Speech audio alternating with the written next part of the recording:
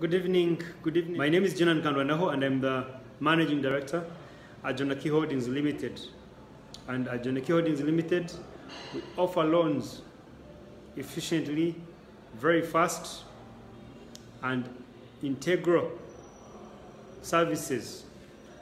So we offer loans with integrity, and we look forward to serving you. Where they bounce you, where the banks say no, here we could say yes, why not? So you gotta give it a shot and come and try us out. So it's a pleasure to have you today. So today we have a topic, and I'm going to concentrate on my area of expertise or my area of interest, which is money lending. So meaning that there are several businesses that are affected by COVID-19, and there are many businesses that are coming up as of now that are trying to thrive from the aftermath of COVID-19. And I understand they have their uniqueness and their unique peculiar challenges that might be particular to them.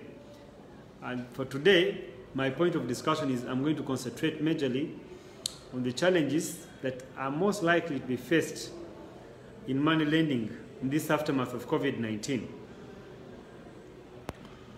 You might realize that some of the things I'm going to touch on are going to tackle other areas as well, or other business aspects as well, but majorly I'm going to focus on money lending.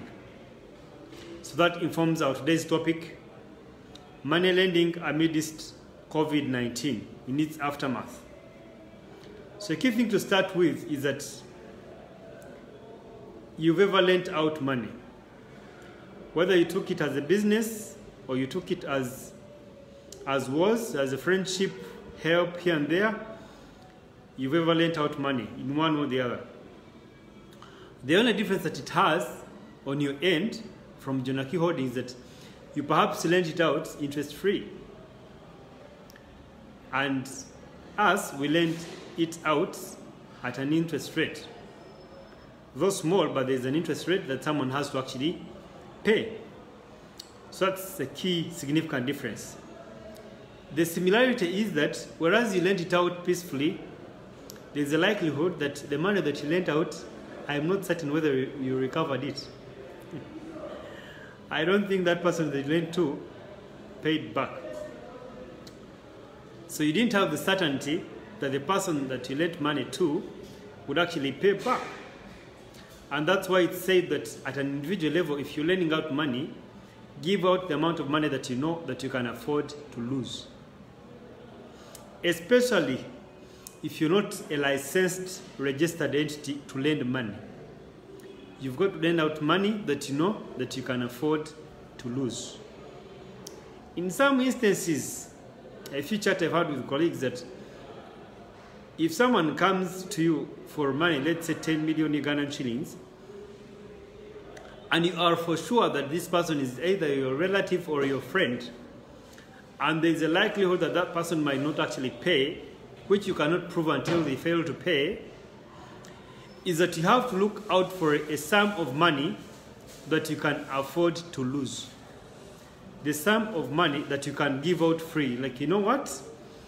I know you want 10 million, but I don't have that as much. I don't have that much right now. So kindly, I'll contribute 100,000 just because I cannot help as of now. That's if you know that you are not licensed to lend out money. That's if you know that you're not formalized to lend out money. So you save yourself a challenge of losing a friendship, but also you save yourself the fracas of back and forth with that person, clashing with that person. Meaning that if you lent out that money, you could either lose it or end up clashing with that person. So my point is, if you're not formalized, even if you're lending out at an interest rate, if you're not formalized, kindly help yourself, save yourself, do not lend out. If you've been operating illegally, because if you're not formalized, if you're not licensed, that means you've been operating illegally. So now is the time to formalize things. Now is the time to register your company, your business, so to run an entity peacefully. I know that even if someone loses or someone fails to pay, you can actually recover the money through formal means. That's point number one. Point number two is that if you are formalized, there are key things that you have to look at. At Jonaki Holdings, we have the processes that you go through before you get a loan. And in this month, in the subsequent 4 times of a month, I am going to be taking you through the 4 steps that you have to go through to get the loan. And you have to observe them critically well if you want to have surety, or if you want to have certainty that the money that you've lent out will be recovered.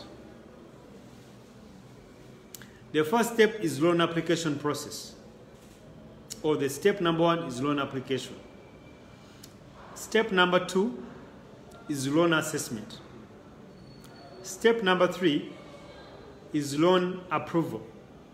Step number 4 is loan collection.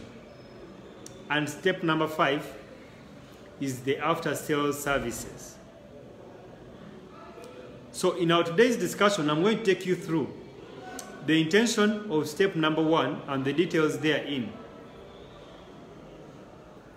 Step number 1, which is the loan application. So the key thing for this number 1 step is to collect as much information as you can from the client. You have to collect as much information from this person because, for example, a person might come in, just walk in, he wants a loan. You've not met them before, you've not seen them before, but you actually have to serve them. Just like someone can actually walk to the bank.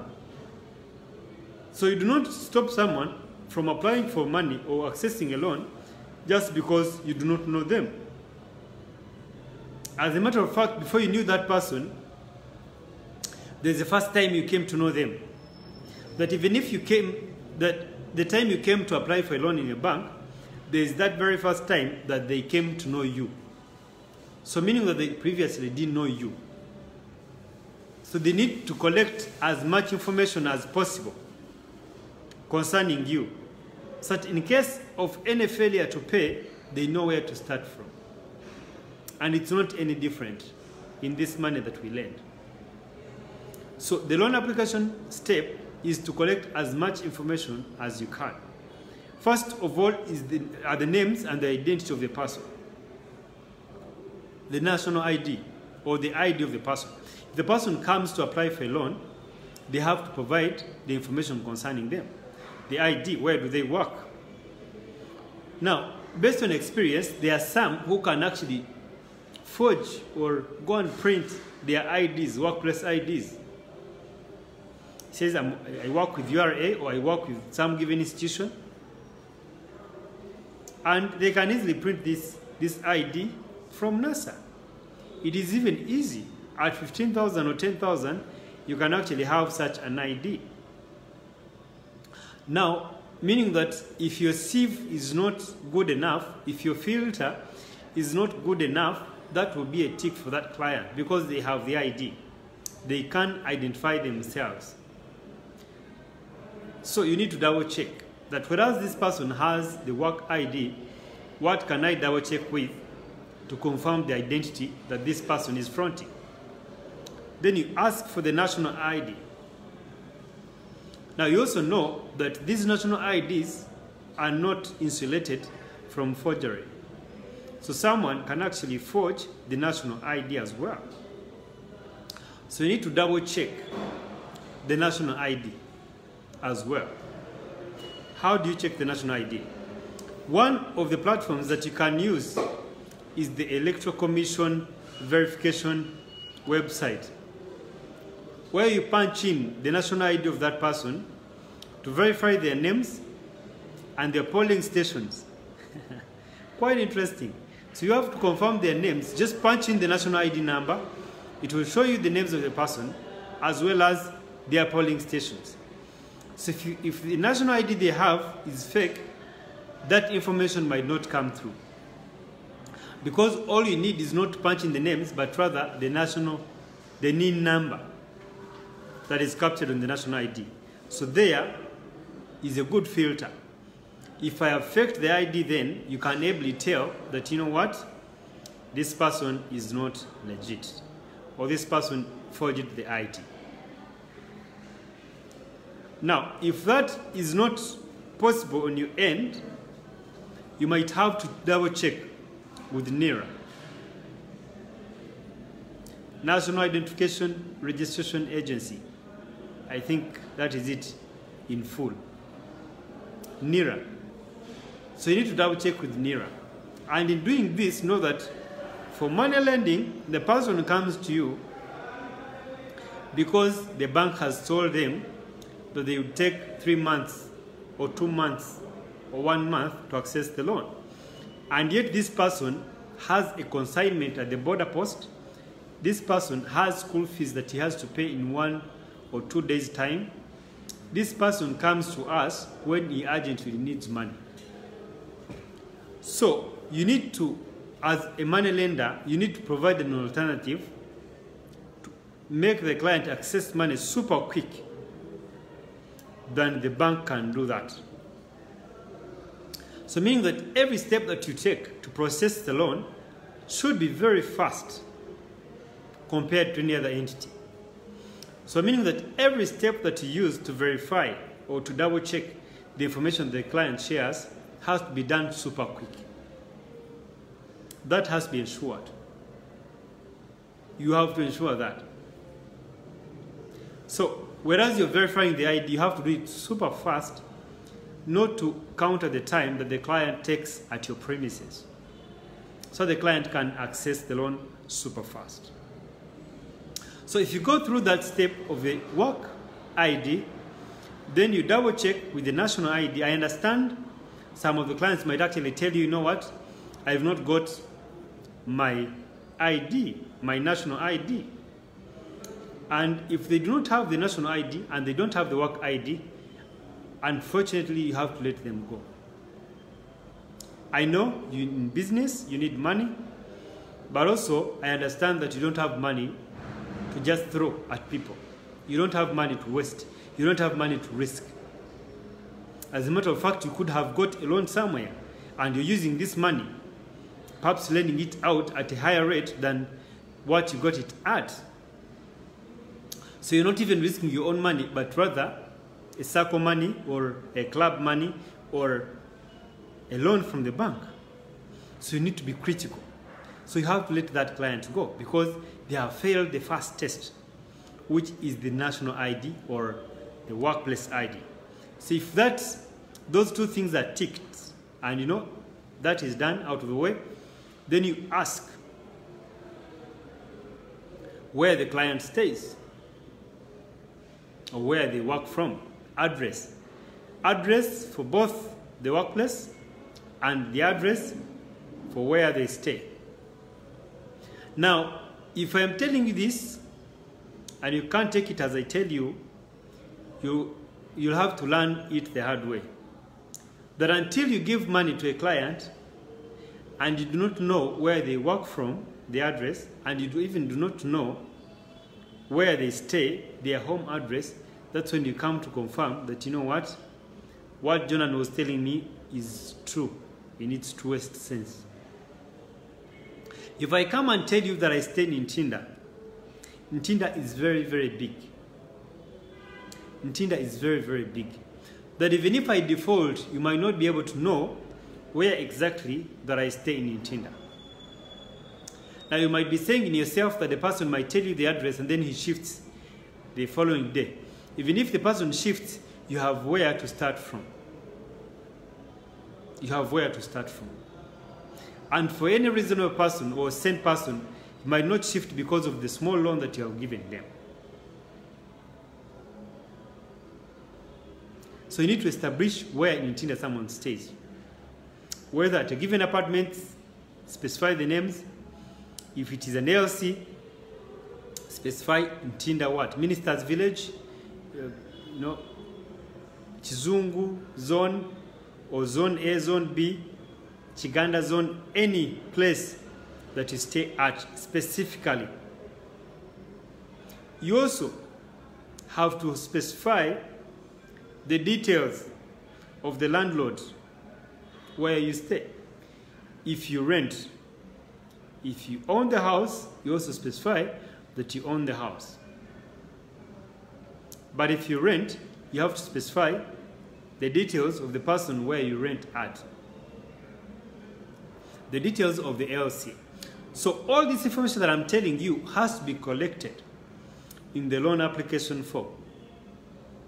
So you have to collect, the essence of this step is to collect as much information as you can from the client. Because in case of any eventuality, in case the client does not come through, in case the client does not pay as he or she committed to actually pay, you know where to start from. Because you have this information on this particular client.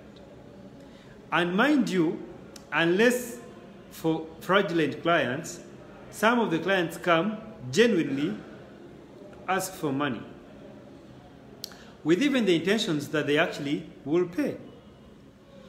But when things turn a bit upside down, they start to devise means on how they can default. So at the wanting of the money, most of the time, unless the client comes intentionally to defraud you of your money, which actually happens because there are some who prepare properly. And along our chats and our discussions in our conversations, during our talks in the 4 steps that I'll be sharing with you, I'll come to tell you key life examples of those who plan properly to come and defraud you. But those notwithstanding, most of the clients, when they come for money, they genuinely want to pay. So they actually give you right information. So you have to maximize on the loan application form. You have to double check the adequacy of the loan application form so that the information that you collect is very detailed and to the dot, and it can help you collect the information that you actually need. So you need to be very, very critical on the information that you capture on the loan application form. You have to be very critical on the information that you collect on the loan application forms. So you have to check the adequacy of the loan application forms to make sure that they provide you with adequate information, that in case a client fails to pay, you can actually take them on. Now, I am not preempting that the client will not default. I am not preempting that all the clients that come your way will be bad clients. No. Some of them will be very good. So if I'm a good client, I won't hesitate to give you the right information. I won't hesitate to share with you my national ID. I won't hesitate to share with you the details of my ID, my workplace ID, or the address of my workplace. I won't hesitate. So that's why it's important that you collect as much information as possible. Step number 3, in drafting your form to assess the adequacy, the loan application form, next of kin of this person. If the person is married, they have to provide the details of the person, of the spouse. This is very helpful, especially for some of the collaterals. For example, you can imagine if this person is going to commit their house as a collateral, and they are married. They are staying in that house. Yes, he has the land title and it's in his names, but it's where their marital home is seated. So in case you're going to foreclose on that, which should be the least of the least after trying all the other means, in case you're going to foreclose on that, you need to have got the spousal consent. That's why it's even important that the spouse signs as the applicant on the loan application while applying for a loan. So the spouse has to apply. There has to be provision on your loan application form that the spouse has to fill in the information as well, either as a next of kin or as a spouse. So there has to be 2 provisions. So if the spouse is not the next of kin, then you actually have to have the information of the next of kin. So you have to fill in those details. The next one is the workplace. if I have a workplace, it is thought that I have a supervisor. Even if I am the MD of the company, the supervisor could be, for example, in government, if I'm a CEO, it could be a PS, or it could be any other supervisor. But if it's a CEO, then you can also know that this person is a CEO. The treatment could be different based on how you run your company. But any other person has a supervisor. So it's pertinent that you capture the details, that you capture, like the phone contact, the email, or any details of that person's supervisor. Because what I'm telling you is that if this person is genuine, there is no reason as to why they should actually hide the details of their supervisor. Because they intend to pay. And in case they fail to pay, perhaps they would like to use their salaries to pay back the loan. So sharing the details of the supervisor is not a bad one. So it's important that those details come through. They have to come through somehow. Now, if the person shares with you the details of the supervisor, it is not advisable, you as a company or you as a lender, to start engaging the supervisor from the word go. For example, if I'm sending the latest emails of the outstanding loan, the loan amount, which could be done by the system, you do not have to capture that information of the supervisor in the system. Because also on the side of the client, there's key confidentiality clauses that are captured in the details that you have to protect the client on. If I share with you my supervisor details, it's not plausible, especially if I've not defaulted, that you send emails to my supervisor telling them that, you know what, your subordinate has a loan. It's not plausible, and it's against the ethical conduct of most of the companies. So this information is shared with you. Keep it as confidential, and you only use it when that time comes, when it has to be helpful, or when things have gone haywire. So it's important that all this information this person shared with you is kept in confidentiality, and that you do not divulge it unless it has come to a time when the person has also become slippery and they've totally refused or failed to pay. And you're trying to engage different parties and identify ways through which you can actually recover the money. The other key thing is a guarantor. Now you have to capture the information of the guarantor on your loan application form. You also realize that there are several forms that you might have to fill, because there's the loan application form, there's the loan agreement, and there's a letter of offer. Now, I started with the loan application form, and this is the one that you use to collect as much information as possible. The other key information that you might have to collect is the bank details of the person that has applied for a loan. If it is a mobile phone, because some of the clients, they say, based on the amount of money that they apply for, if it's 1 million or 500,000, it makes sense to actually necessarily wire it to his account. So you could wire on their phones, registered in their names. So they could provide you with their phones that you can actually double check. You can double check the details of the phone by trying to send mobile money.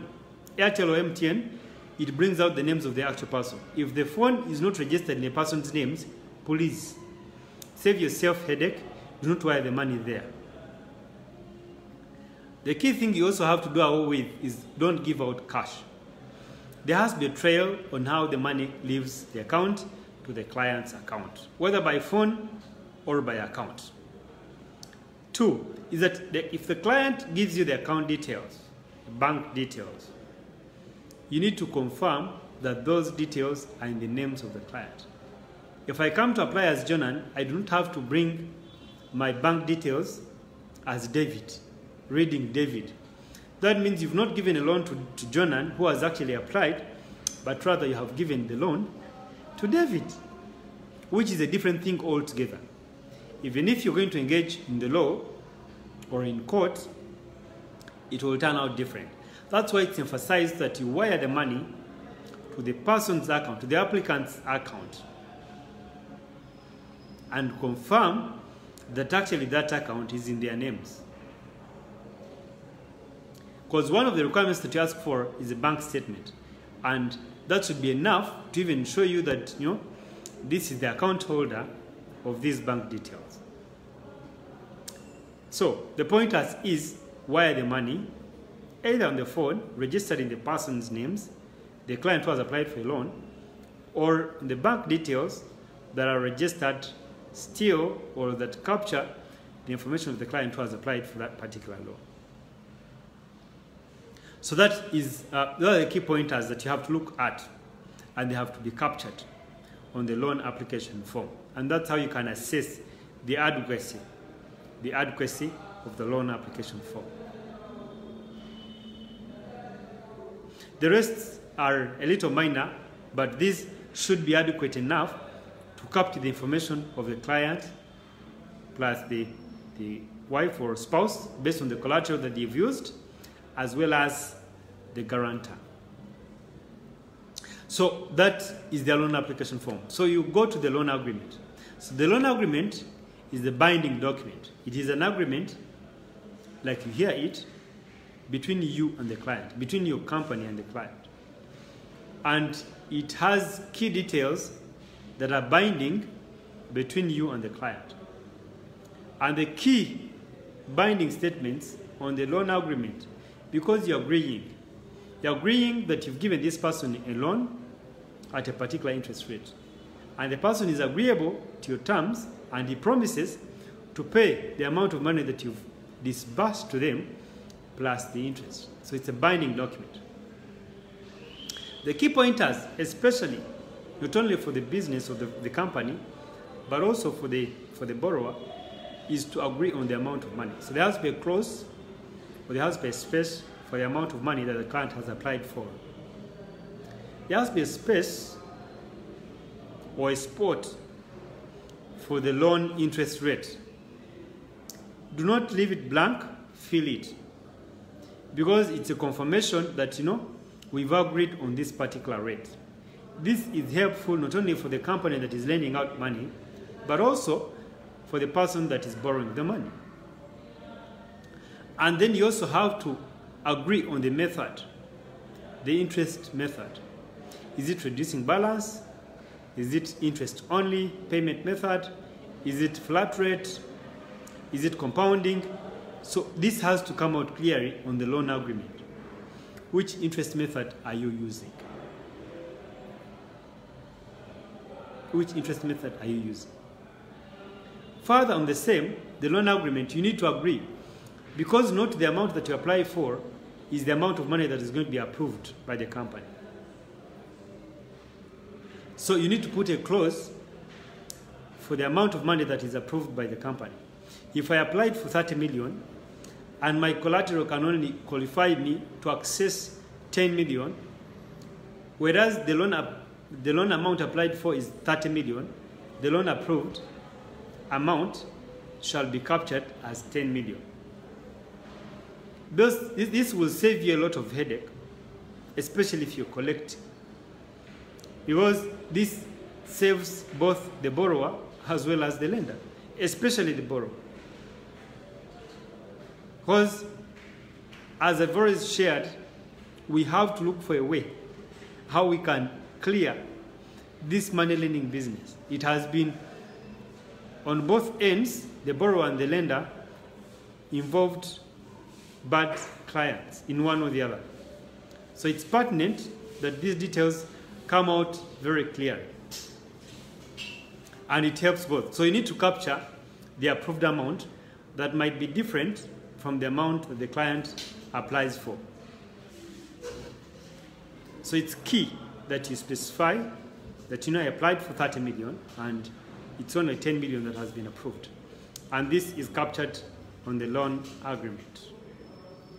The other key detail that has to be captured on that form is the dates. The dates on which someone or the client applies for a loan. So you need to capture that date properly. Because I might apply for a loan today, and perhaps I say, hold up, I will need the money after 1 month. So you don't capture the date when the loan has been applied. In the agreement, it captures the exact date when the amount of money that you applied for is confirmed and dispersed. So that clarity has to come out in the agreement of when the loan is disbursed. This will save you as a client, but also as a lender or as a company. Very pertinent. So those are the key details. And then also, the other key detail on the loan agreement is that this is the step at which, or it's a document at which the client as well as the guarantor have to actually sign to confirm that they agree to the terms and conditions captured therein. If there are any penalties, if there are any surcharges, they have to be particularly specified, because you might not be able to specify them in the loan application, because as I shared before, the loan application is meant to collect as much information as possible.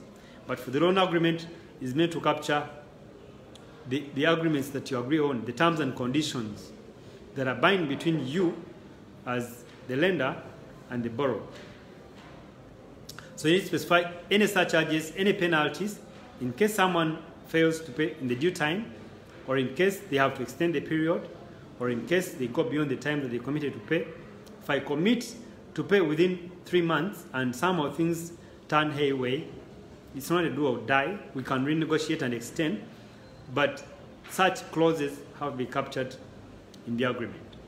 So it's important to you as a lender, but also as a borrower, that all these clauses or the adequacy of the loan agreement is looked into so that both parties are served. The other key document or instrument that you look at is the letter of offer.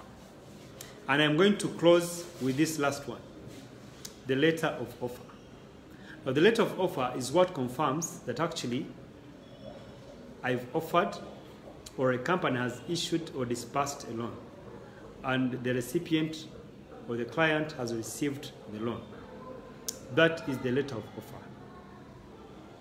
And it has to be signed both by the client as well as their guarantor to confirm that they've actually received the funds in question. So it's an instrument that confirms the transaction. It is the letter of offer. So it has to be signed, properly signed, by those two parties. So I've highlighted 3 documents that you have to look at. The application, meant to collect the information. The loan agreement specifies the rules, the terms and conditions, as well as the letter of offer. So these 3 documents are very pertinent, and the adequacy is important both to the clients as well as to the lender. And you have to look at them properly, that in case of any eventuality on both ends, whether by the clients or the company, the lender, you have a leeway out. You have a leeway out. Yeah, so for today's discussion, I'll stop it at this, and we shall pick it up in our discussion on Friday. And I look forward to seeing you as we brainstorm to grow this industry, grow ourselves, and serve ourselves better, support our businesses better, for the betterment of our businesses, our country, our lives, and our families. So that's it for now, for today. I look forward to having you next Friday, next week. Same time, 5:30 to 6. You can also check out the few discussions that we've always had on our website at www.jonakiholdings.com. Then also you can also check out on our YouTube channel, Jonan Kandwanaho, and get to absorb a few things that I've shared in the different areas of business. Our key focuses is basically business, and it's what we've all along been talking about and shall continue to talk about. So thank you guys. I wish you a great Friday and the rest of the weekend.